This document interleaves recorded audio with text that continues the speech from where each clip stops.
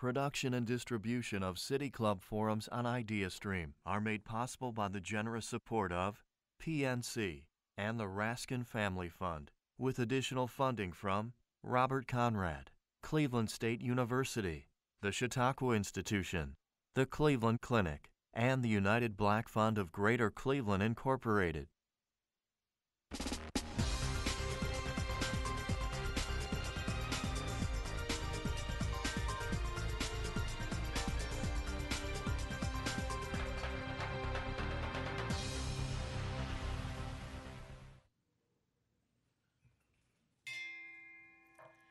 Good afternoon, everyone, and welcome to the City Club of Cleveland. I'm Karina Van Vliet, a very proud member of the City Club and a former political affairs officer at the United Nations. I am thrilled to introduce today's speaker, co-founder and executive director of the International Civil Society Action Network, Sanam Naraghi-Anderlini. Today, we mark the International Day of Peace. It was established by the United Nations General Assembly in 1981 to encourage us all to remember that peace is our collective, never-ending mission. And it invites us every year on September 21st to recommit to continuing our fight for peace.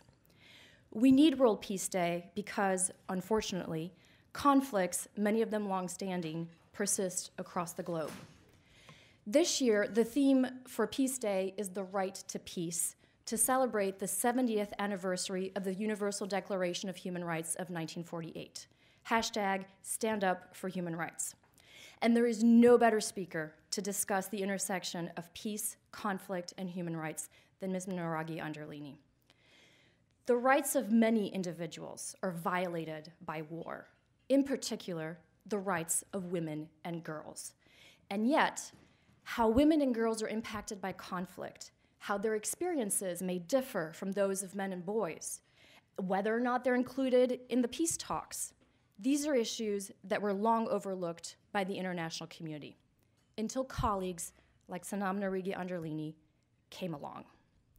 Ms. Naraghi-Anderlini was among the civil society drafters of UN Security Council Resolution 1325. This landmark resolution in October of 2000 was the first time that the international community, after centuries of women being combatants, of women managing businesses and households with men off at war, of women and girls suffering untold attacks and violence, the first time that the international community recognized the particular toll that conflict takes on women and girls and the vital role that they often play in building lasting and sustainable peace once the guns go silent. This was an incredible achievement for women all over the world.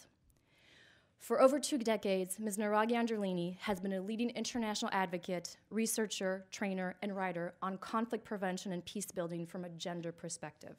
She was the first senior expert on gender and inclusion on the United Nations Mediation Standby Team, deploying to conflict zones and supporting women in very difficult contexts to find the courage to fight for that seat at the table in their peace processes. Iranian by birth and now a citizen of the United Kingdom, Ms. Naraghi-Anderlini holds an MPhil in social anthropology from the University of Cambridge. Ladies and gentlemen, members and friends of the City Club of Cleveland, please join me in welcoming to the stage Sanam Naraghi-Anderlini.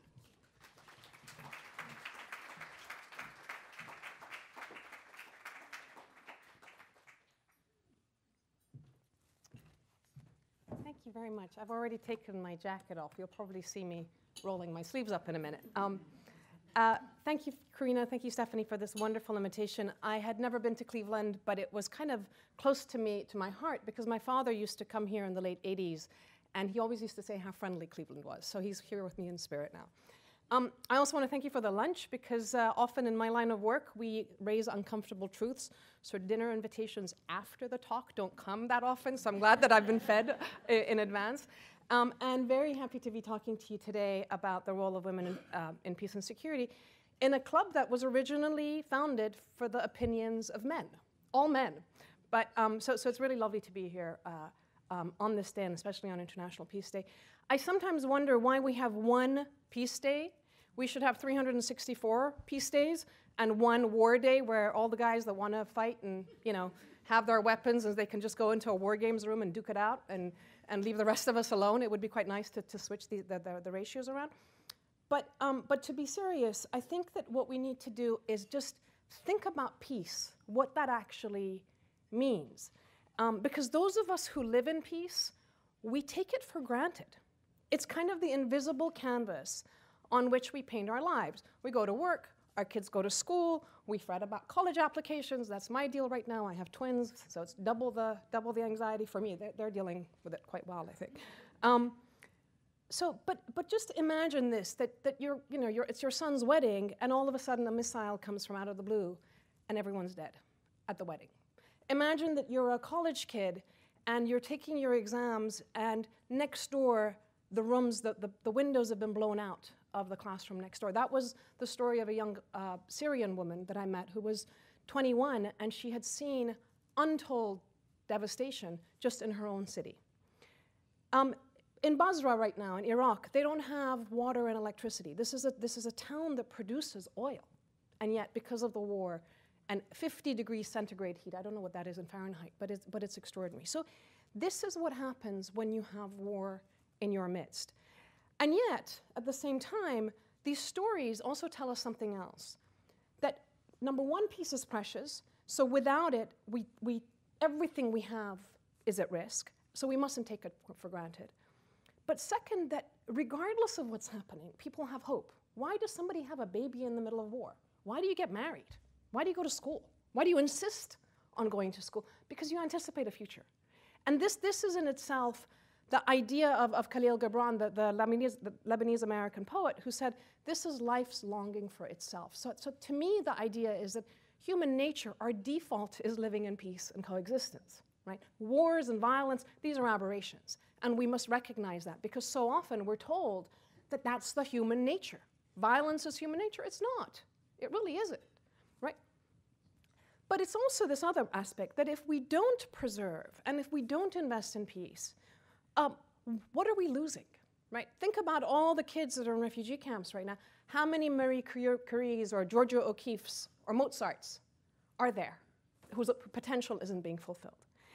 And in a way, the way I like to think about it is that if we take peace for granted in our lives, it's a little bit like saying to Picasso, we want a masterpiece. We give him the best oil paints, but we give him a canvas that's totally shredded. And then we wonder why the paint keeps falling through and nothing happens, right? So it's really understanding that invisible canvas is absolutely essential to all our lives. But where are we? So since 9/11, since 2001, not only we've taken peace for granted, we've actually exploited it. In the name of peace and security, we've helped all sorts of authoritarian states rise and leaders. We've undermined democracy, we've undermined human rights, we've undermined the rule of good law. We have lots of bad laws all around the world, including in this country, all in the name of peace and security. And what has it actually given us, these 17 years? Well, by relying on lethal force, we've actually metastasized those extremist forces that were there. So Al-Qaeda is still there, and then there was ISIS, and we think ISIS is gone, but the next version of ISIS is just around the corner. The more violence we have, the more violence we have enabled. And to put a dollar figure to this, we've spent $2 trillion in the last 17 years, and it's not really getting us anywhere. And if I just give you the ratio in terms of peace, in 2016, for every $1 that we spent on peace and development, we were spending 1,885 on things to do with war, defense, security, and the military. Just think if we change that ratio a little bit, where the world would be. And we're often told that, war and peace, it's, as I say, national security, techno jargon, we don't understand. The grown-ups in the room, they know, they're handling it. It's deemed to be a test of masculinity and denote courage. But let's just unpack a little bit what's going on in the wars that we have today in the contemporary context. If we look back 100 years at World War I, 90% of the casualties of war were soldiers, young men caught in the trenches in Europe. At the front, the battlefront, right? There was a battlefield and a battlefront. By World War II, these bombings of cities came into place, so we had 50% of people being killed were civilians and 50% were soldiers. But still, there was a notion of the front and the back, and home was a safe space. In contemporary wars, since the end of the Cold War in 1989, we've lurched into a new era. The wars we're experiencing are mostly civil wars. They're complicated wars because now we have state armies, we have paramilitaries, we have rebels, we have terror groups, we have regional powers, superpowers. They're all coming together into one place, all vying for influence. But because these wars are fought within nations, the home is the front, right? There is no battlefield out there somewhere. It's literally people's houses and cities and streets. And even when we have foreign soldiers enlisted to go to Iraq and Afghanistan, they may be far away from their own homes, but they're close to somebody else's home. They're close to somebody else's kids. And as a result, that's why we get the civilian deaths, right? It's because it's happening in and around civilians.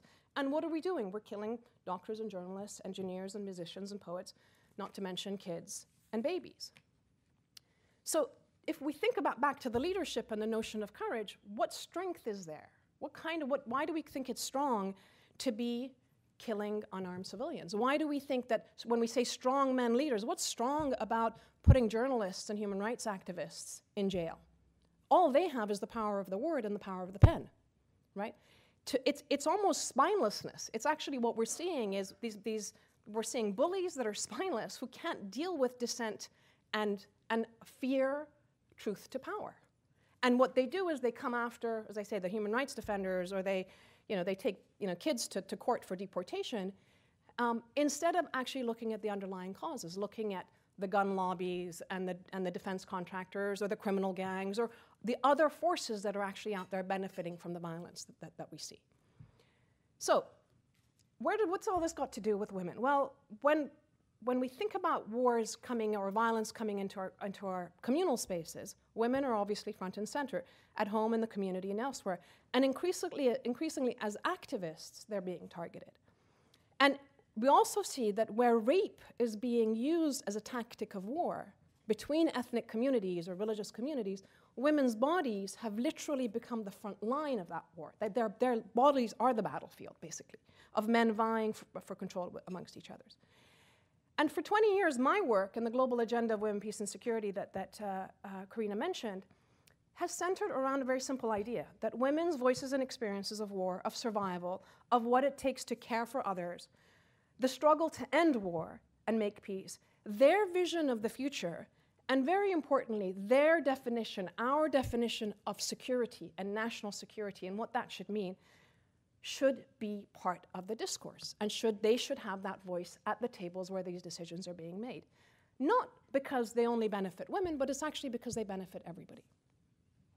And I'm not suggesting that all women become peacemakers. Some people support violence and war, some are just trying to struggle and survive. But in every conflict, in the 20 years or more that I've been in this space, I have found that every time a new conflict arises, we see women coming up. We see, sometimes they're just a handful, but then it spreads. And we see more and more that it's always women who are the first ones to also call out for peace. And I have the privilege of calling many of these women my partners. We have an alliance of, in now over 35 countries, of members called the Women's Alliance for Security Leadership. And what I say is that they're not experts at war making, but they sure are experts at peacemaking. And if we're interested in ending the scourge of war, they need to be listened to, and their advice needs to be heeded. And so today I thought that to capture the essence and universality of what they bring to my work, I would share with you some of their words in terms of what this agenda and this work is around. So first, I bring to mind a colleague of mine, Dr. Pauline Riak of South Sudan. She is the Deputy Vice Chancellor of the University of Juba and a long-term peace activist. And she's been one of 6 women who's been at the negotiations table in a war that's been going on for 5 years. It's a new country, and they've been at war for the last 5 years.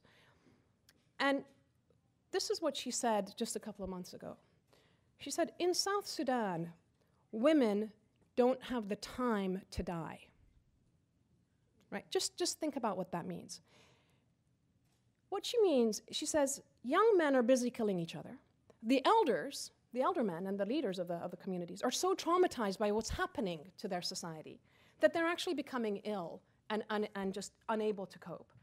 But the women, every day, they have to get up, they have to fetch water, they have to fetch firewood, they have to care for the elderly and the sick and the young and so forth. They just don't have time to die, right? This holds true for women everywhere. In Syria since 2011, there's been an exodus of men and boys, some fleeing the clutches of the armies and militias, others dying in the fight, others leaving to find jobs to help their families, and it's left women and children.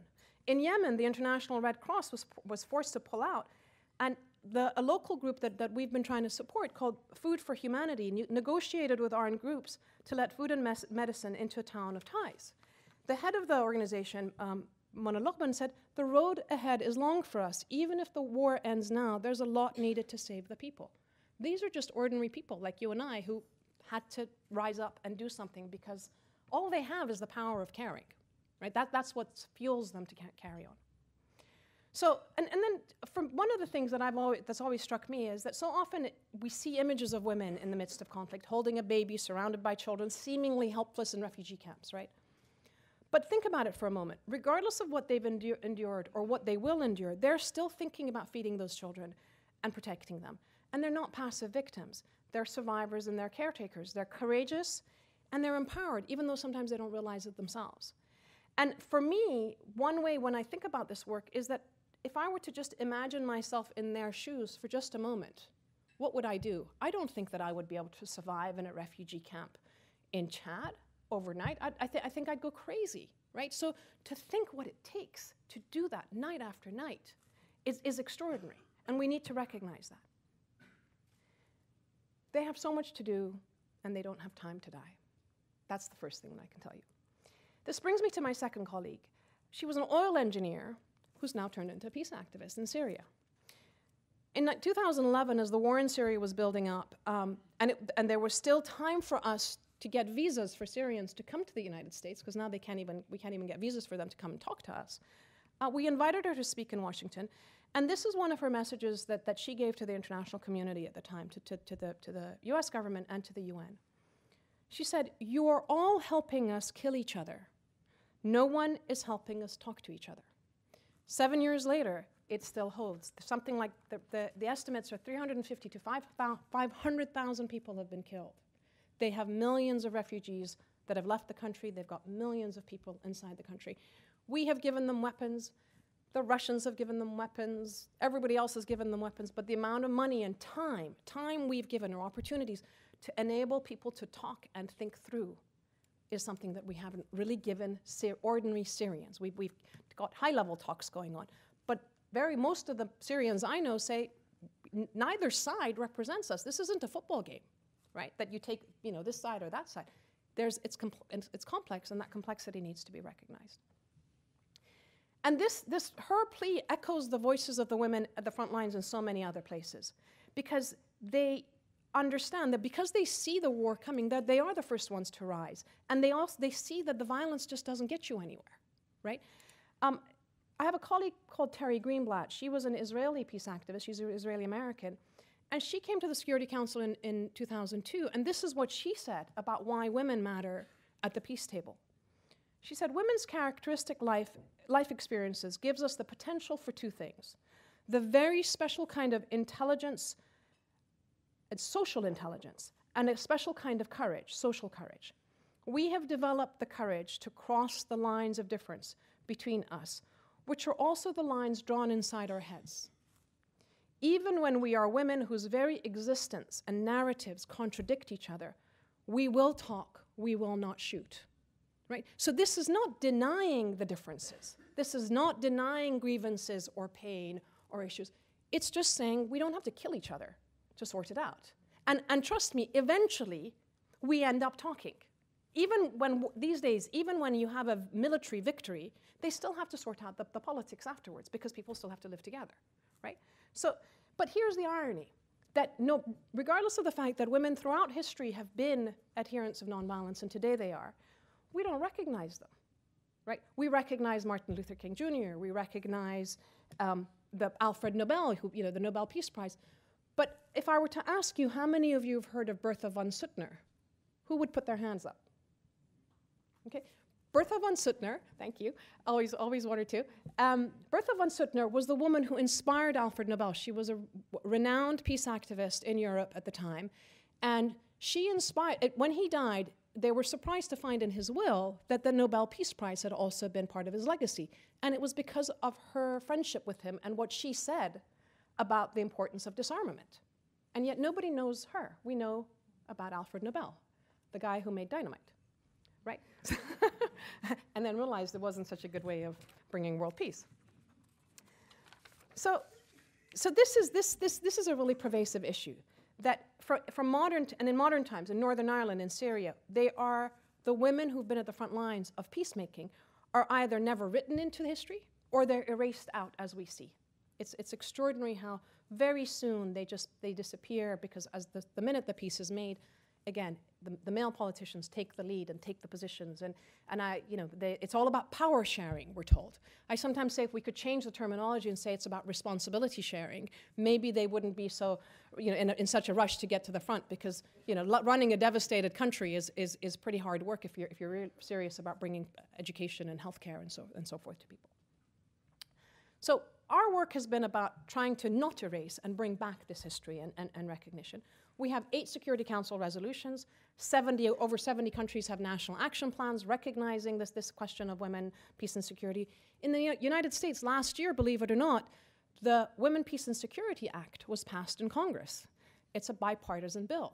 And it's a really important tool that I wish all of us could use, and we can talk about it later if we have time.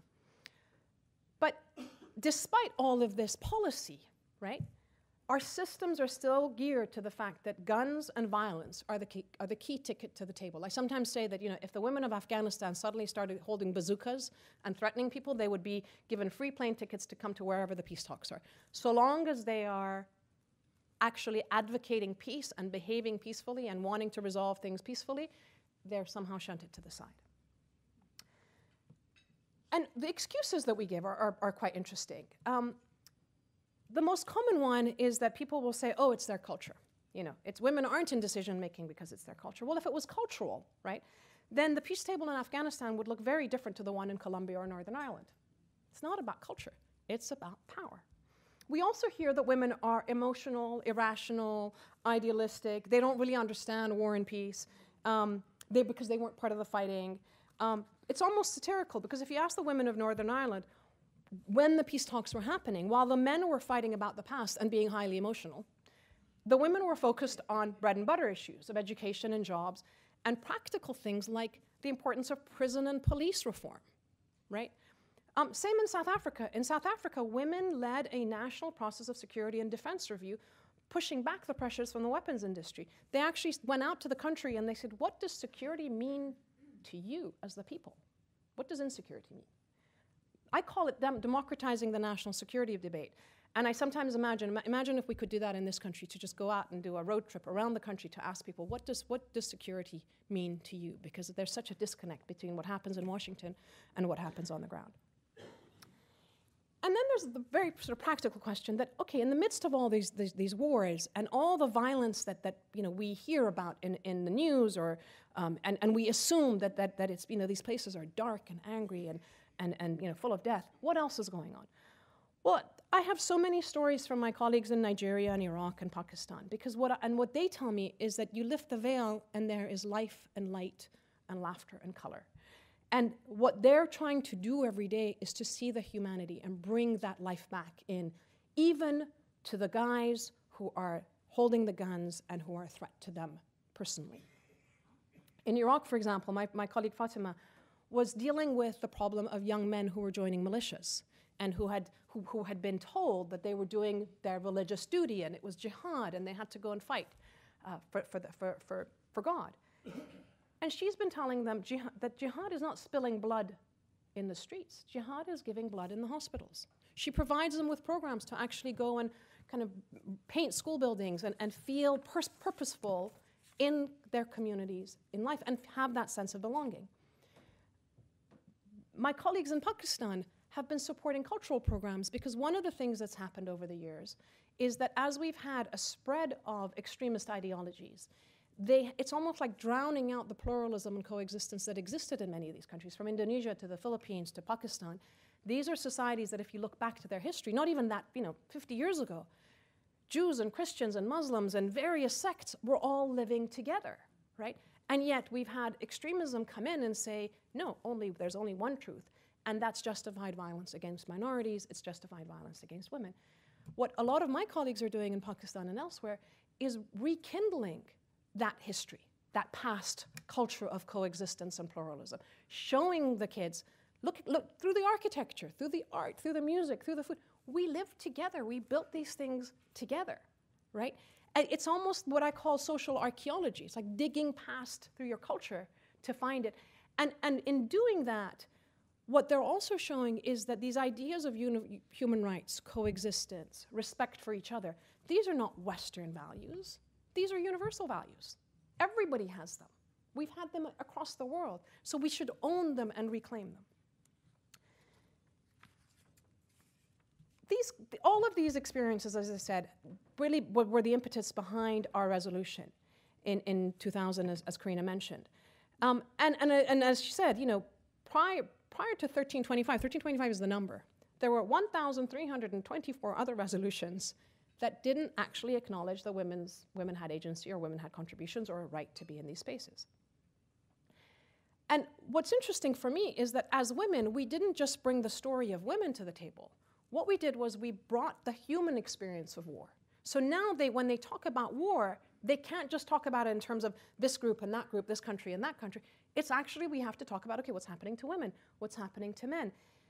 And the men part of it is really important. In 2008, the issue of sexual violence and conflict was being discussed.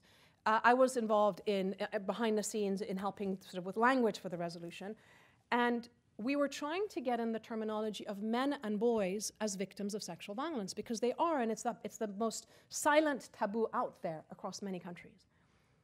And it was getting crossed out. The government of Libya at the time was on the council, and they were crossing it out. So we put in civilians. We put in people. We could say women and girls, but to include everybody else, when they wouldn't let us use men and boys, we put in civilians.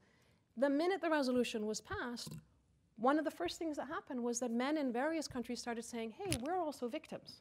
And so that resolution was, through women, we got to men. That resolution was a door opener for men and boys who'd been victims to also come forward and talk about it.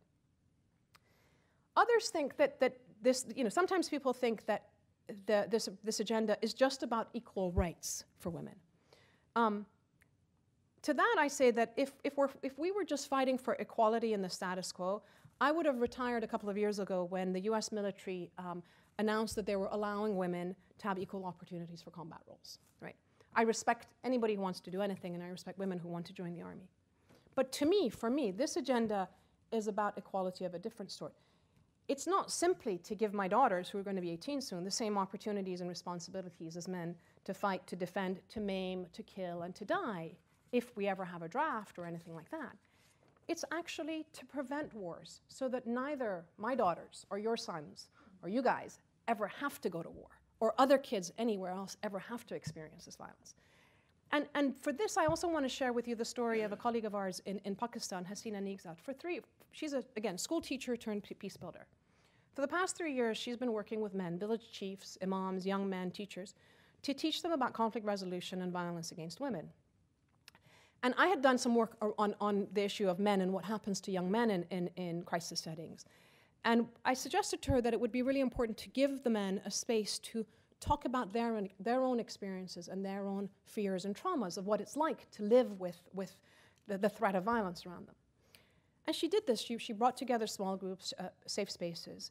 And one of the things that she came back with, she said, when we started talking about these Afghan men, now again, think about it. When we think of Afghan men, we think of the Taliban and we think of guns and so forth. She said, these guys started crying because no one had ever talked to them from that perspective. Nobody had ever asked them, what's it like to be a young boy growing up in the middle of war? That human side had never been brought up. Nobody had asked them about their fears and their anxieties. So again, going back to today's theme, it is about the equal right of men and women to peace. That is really at the heart of our agenda. And I'm going to end with a couple of thoughts. Number one, wars, violence, anything of that nature is not a natural disaster. It's not inevitable. It's not an earthquake that we can't predict. It's not a hurricane that we predict and maybe it's to do with climate change and maybe we can do something about it. Every act of violence is a decision that somebody somewhere is making, right? And people plan wars. They lay the groundwork. They tell us stories. they lull us into believing that the next war is inevitable. And for me today, as I'm standing here today, what scares me is that in Washington, they're laying the groundwork for the next war, which is against my homeland, right? They want us to be scared. They want us to think that Iran is the threat. It really isn't. We can talk about that later. But it's the playbook that comes out, and you have to look behind and see who's benefiting from this, because it's not going to be us, and it's not going to be the world. That's for sure. The good news is that these decisions could be prevented, right? If we're vigilant, if we can actually call out and not be intimidated by the so-called national security experts, we'll find that these strong men are actually straw men, right? There's nothing behind what they're saying. And what's interesting is that they don't have a plan B. They want regime change, but you say to them, we tried that in Iraq. What happened the day after? We did it in Libya. What did we learn 10 years after Iraq, right? There is no plan B, right? So we need to challenge them about these things. And it's, I come back to my kids sometimes, because in the second grade, they had in their classroom, they had the cool down corner and the talk it out corner. And they were 7 years old. There was an exhibition at the art museum from Afghanistan, and it was the Afghan treasures that had been hidden for 30 years. The curator at the Afghan museum in Kabul had hidden them for 30 years because of the war, and finally they were being taken around as an exhibition. So I said to my kids, we're going to go see these treasures. They've been hidden for 30 years. There was a war. And they looked at me, and they said, 30 years of war? I said, yes, they've had 30 years of war. And one of them said, well, why didn't they just go to the cool down corner and talk it out? Right? And yeah. So this is the reality that we're living with. And I want to end, I guess, with another story from the kids, because it's about accountability, right? About who we hold accountable and how we hold each other accountable, but also very specifically how we hold our representatives accountable for this kind of work. Again, when they were little, I used to say to them, hitting is not an option. They were twins. They would pull each other's hair and so forth.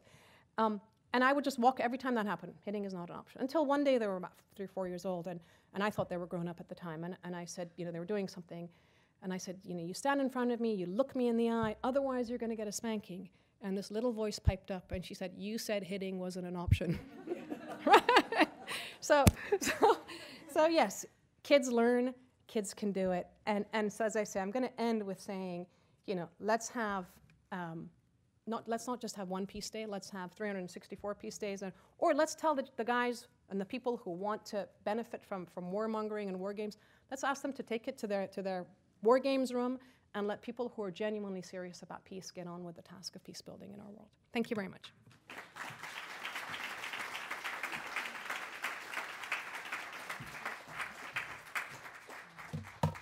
Today we're listening to a forum with the amazing Sanam Naraghi-Anderlini, co-founder and executive director of the International Civil Society Action Network. We're about to begin the audience Q&A. We welcome questions from everyone, City Club members, guests, students, and those of you joining via radio, broadcast, or live stream. If you'd like to tweet a question, please tweet it at the City Club, and our staff will try to work it into the program. Holding the microphones today are Membership and Customer Experience Manager Corey Isler, over here, and Content Coordinator Bliss Davis over there. May we have the first question, please?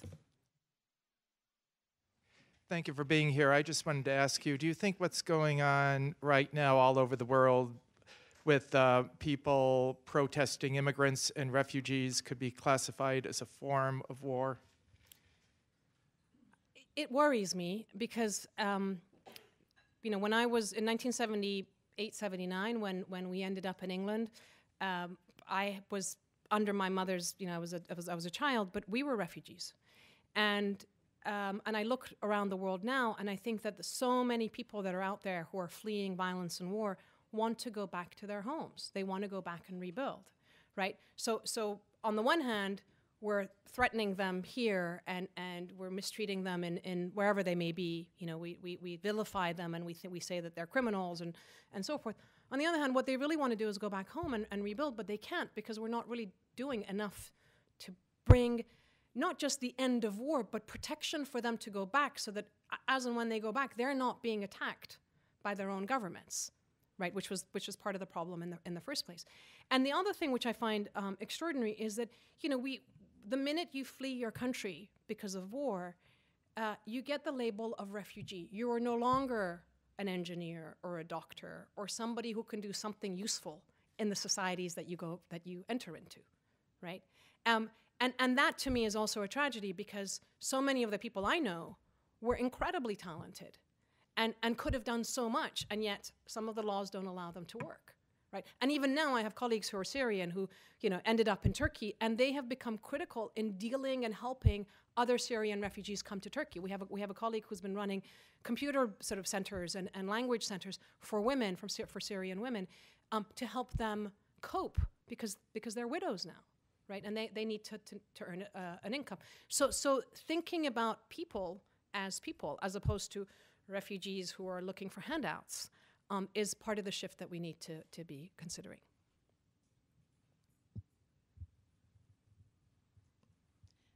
You mentioned that our Congress passed a bipartisan act, the Women, Peace, and Security Act, and so this agenda has actually been sort of taken on board by our own government. Can you give us more details about that? What did the law actually say, and what implications does that have for American foreign policy? The potential implication is huge, right? Because if they actually want to take the literal word and the spirit of it, it would mean that, in the case of Yemen, in the case of Afghanistan, in the cases where the U.S. has such a prominent role, we would be using our influence to ensure that the voices of women peace builders are present in a systematic way in the peace process. That's the potential.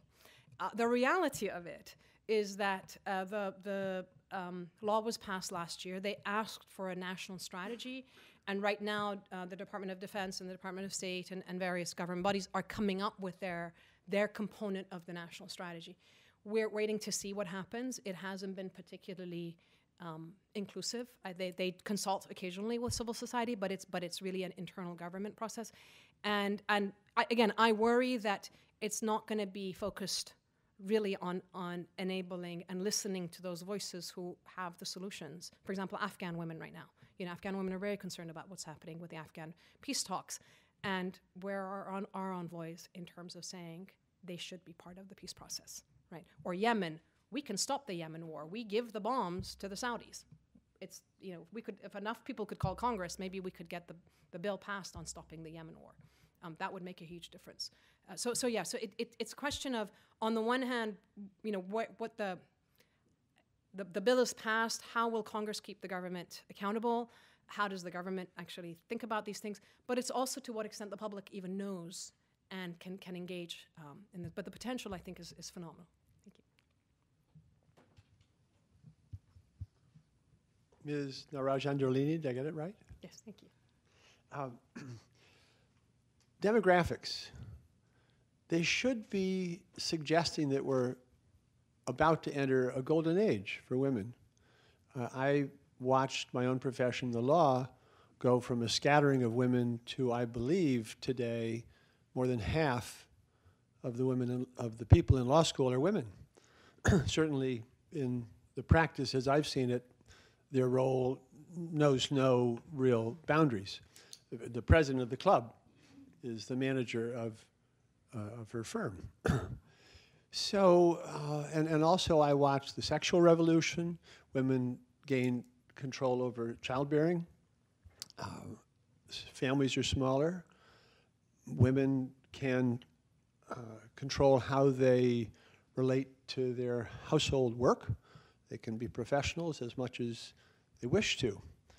I have a daughter who has lived that promise. So we should be coming into a time when the education of women, their ability to control their home life, should give them enormous energy, opportunity that they could use to move into national security issues. And I wonder if something's holding them back, or if you think it's flowing forward in about the way it should. Thank you. Lots of different parts to your question. certainly on the family and childbearing, we're at a very precarious stage right now in terms of controlling our own bodies. But on the question of the national security space, yes, and this agenda has shed a light on these issues. There's an organization called the Women in International Security that on Monday will be publishing their report of Washington, D.C. think tanks. And what percentage have women as the helm, what percentage have women as experts in foreign policy and national security. And I don't want to spill the beans, but it's quite striking how the gaps are still persistent in that way. So we have that challenge that women are coming through, but they're still, in a sense, invisible. Not necessarily glass ceilings, but there's still things that hold us back.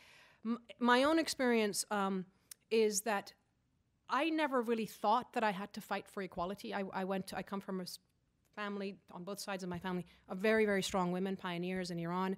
I went to a girls' school, and I came in wanting to do peace and security work. And one of the things that struck me was that I didn't have any female role models who were older than me or my bosses who had actually done the job with children.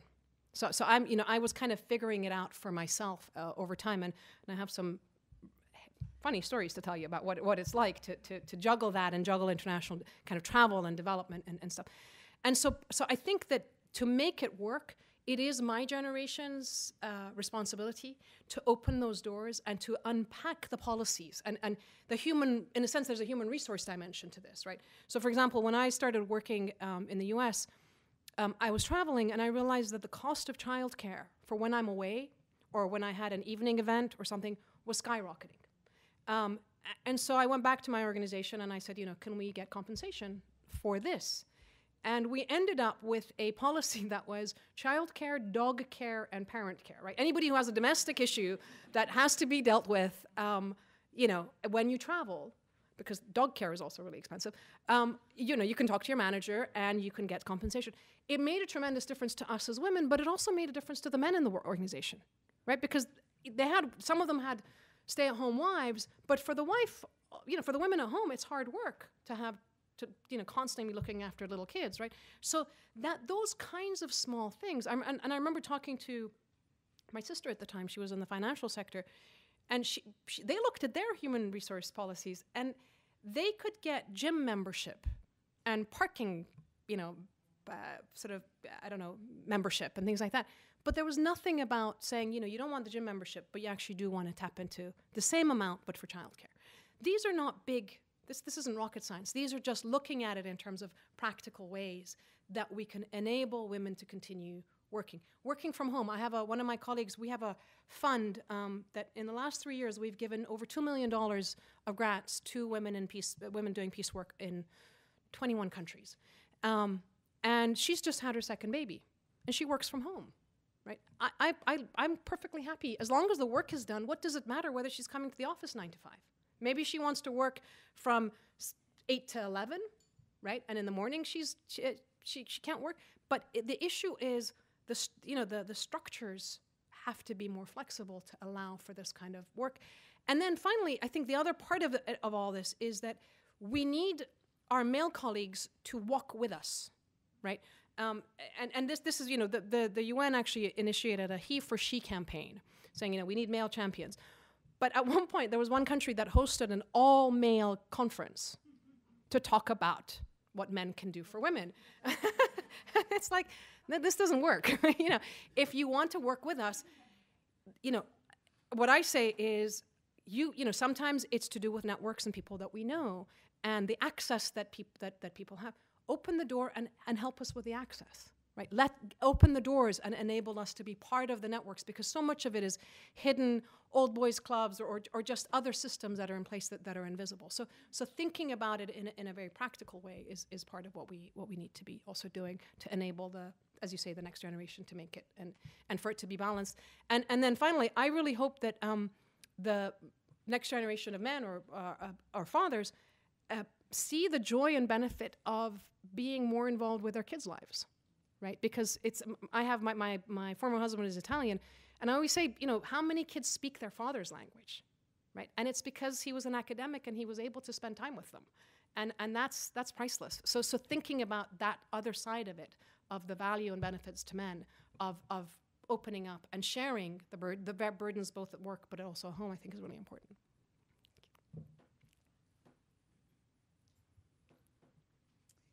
Thank you. What advice would you give? We've got a lot of young women who are here today. What advice would you give to them about for them to use their voice and get involved in these kinds of issues that are important to them, that are underrepresented by women? Thank you. I would say be bold. Don't be afraid of, don't be intimidated. Don't think that you don't know, but make sure that you do know, right? Do your homework. Read up. Know the history of the work that's been done. Because one of the biggest challenges that is that, if we think about the world of science, right? If I had my iPhone, the iPhone is this big, right? 30 years ago, it was a mainframe computer. But scientists collaborate and they work and they build and it moves towards the iPhone. In the social sciences and certainly in the realm of development and diplomacy and so forth, there is a tendency for us to not kind of build on what was done before. And that happens very often because people haven't thought to say, okay, where did they take it? As I say, this question, you brought it this far. I would be very happy to retire tomorrow and become a gardener. But I would want to make sure that whatever I've done, I can hand it over to somebody else so that they can take it to the next level. And so the next generation really needs to know all that. The other thing which I find really interesting is that if we think about Ruth Bader Ginsburg and her generation, they were fighting to get to the universities. There were very few spots for women at Harvard or Cornell or whatever. Then you get Hillary Clinton's generation, and the spots had opened, they could be there, and they were fighting to get into the boardrooms and the spaces for decision making to be just like the guys, right? I've talked to diplomats who said, we would come in and we would be suited up like the men, right? Just my generation, we took it in a way for granted that we were in the room and we were saying, wait a second, now I want to rearrange things. Why is this policy like that? And why can't we think about peace and security from a human dimension? And so we were trying to change it from within. What I'm seeing with the next generation is that they have the social media platforms. We didn't have the media at our hand. We didn't have a means of communication. These guys, they are the social media experts. They can create their own agenda. If you look at what the kids from Florida have done, they've changed the national debate, not by getting on CNN, but by getting on Twitter and MySpace and God knows Instagram and I don't know what else you guys do, right? It's and through that becoming the news. They've also learned, and this is a sad part, but it's an important tactic. They've also learned that we live in a country right now where our vote or our roles as citizens has been so diminished because of the power of the lobby groups and the different industries, right? But they understand that they have the power of being a consumer, right? So you go after the companies that are selling the guns or are advertising. And again, we see that from those kids. And so I think to understand that you have a power, to have a vision, to be inclusive, these things are really important, but don't take for granted and diminish all the hard work that was done in the past. And we see it especially with the reproductive health issue, right? That there is, people will come after you when you're a threat to the status quo, right? For a long time, we could just cruise. Now, as women become a threat to the status quo and the vested interests, you get a backlash. And so we have to anticipate that and understand and think, well, how do we humanize it and reach out and bring others along so that we're not just talking to our own cohort of people. So building upon the previous woman's question, I think there are a lot of people in this room who are working in the women's empowerment space locally, either professionally or as volunteers. What are some things that we can do to kind of scale up what we're doing to have a more international impact? Oh, that's a big question. I think I would say that, again, it's partly just looking at the issues and deciding which piece of it speaks to you. There's so many different challenges out there, and so many good things that are going on, and it would be much more effective to say, I'm looking. Let's say you decide that you were interested in the question of women peacemakers. You don't need to take on every single country, But you might say, you know, the U.S. has a particular role vis-a-vis Yemen or Syria or Afghanistan. Let's really drill down and figure out what we can do in this country on that issue and leverage our power as citizens and then connect with other people in other states. Because one thing that we know from Washington is that it doesn't matter how much advocacy we do on the Hill over there. What really matters is what they hear back home in their districts. So that question of bringing back the WPS, the Women, Peace and Security Act, back to the states and into the districts, and for people to understand how these things, actually the international relates with the domestic as well, right? Because when we're spending so much on our military, when we have a Pentagon budget where they can't be audited because, billions, they don't know what some of the billions of where they've gone, right? That means it's money that could be coming back into our own communities for our schools and our hospitals and our universities and our bridges. So we need to see that connection. But I would say, yeah, look at the menu of options and see which one it is that really grabs your attention. So I just want to ask, how do you think that increasing representation of women in political peace negotiations, such as Theresa May and the Brexit negotiations and the status of the Northern Irish border, will affect the nature of political peace negotiations going forward? Thank you. That's a great question. So this is one of the issues that historically, when people say, oh well, we had Golda Meir and we had Mrs. Thatcher and they were, they weren't sort of peacemakers. Absolutely. If we just have individual women, and I do think it's also a generational issue, that if we just have individual women who've had to come through the power structures, they're not necessarily going to be any different, right? And so for me, the essence, what's really transformative about the work that I've done and I'm trying to do is to say, government you have women in political spaces.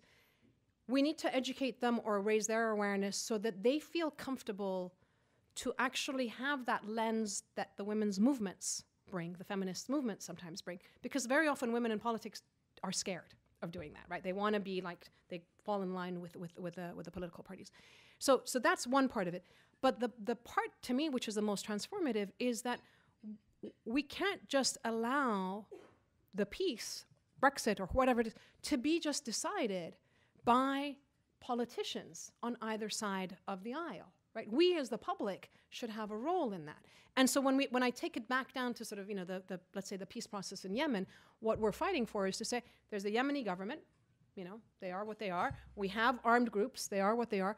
But guns and violence shouldn't be the only thing. If you're a peace actor, you should also, and you've demonstrated that you're doing relief work, that you know about ceasefires, that you've protected people. Surely, if we're talking about peace, the peace actors should also be there. And as I say, they often come with very pragmatic solutions. On the question of Brexit, personally, the way I see it is that if the Brexiteers genuinely believe they have the majority vote, they shouldn't be worried about a second vote. They can get the majority but if we have a second vote and people like me who live abroad get to actually vote, including all the young people who didn't vote last time and so forth, and we get a majority that doesn't want to leave Europe, then that's also democracy. So right, so the vote should just be a point of confirmation. But we'll see what happens. It's going to be an interesting one. Yeah. Thank you so much. The peace movement in this country crested during the Cold War and then in opposing the invasion of Iraq. What advice do you have for the peace movement in this country? Say Peace Action and other of the national organizations that have affiliates around the country. Thank you for that. I think it's really important that we kind of revive the interest. In Washington and around the country, there's Code Pink. That was really the voice that mobilized against Iraq. They are now the voice that is out there against the potential war on Iran, war and sanctions on Iran. Just 2 days ago, Medea Benjamin, who's one of the co-founders, was at an event in Washington, and the new U.S. envoy to Iran spoke, and then he sat down to have a question and answer. And Medea Benjamin, who's, I think, under 5 feet tall and very slim, went to the podium to say, why are we having this playbook of another war? This is exactly what we did with Iraq. These were the kinds of things that we said. Why are we allied with Saudi Arabia? I mean, let's go back to 9/11 and so forth. And it was an interesting visual, because this one tiny lady was suddenly surrounded by 3 big, tall men who literally manhandled her to take her off. So she was not a physical threat to anyone. And this to me is the question, that they are afraid of the truth, and they're sort of shielded from these voices, right? And we need to have more of those voices in many spaces, because we can't just have, we need the activist space and the very vocal, but we need to be everywhere. And part of it is, again, going back to understanding what is being done in terms of the preparation. And I understand, that what's going on in our country right now is so complicated, because education is being threatened, environment is being threatened, so many things are being upended, that it's easy to lose focus of the foreign policy side of the story. But if I were to tell you, when I talk to my partners around the world, they say, when America catches a cold, the rest of us catch pneumonia. And so I think we have a responsibility to hold it, to rein it in, so that this doesn't spill out and become, an even worse problem around the world as well.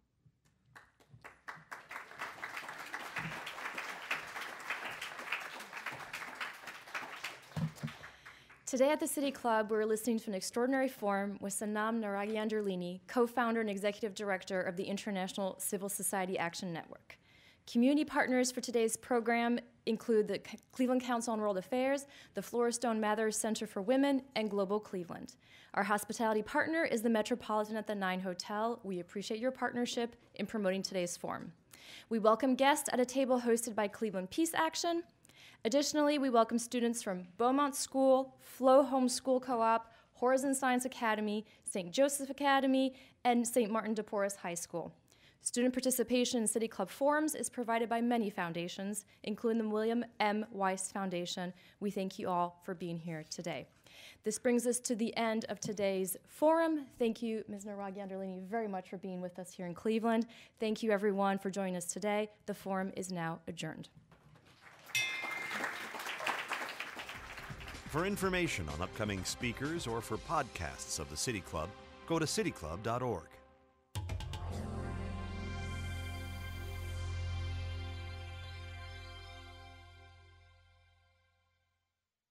Production and distribution of City Club forums on IdeaStream are made possible by the generous support of PNC and the Raskin Family Fund, with additional funding from Robert Conrad, Cleveland State University, the Chautauqua Institution, the Cleveland Clinic, and the United Black Fund of Greater Cleveland Incorporated.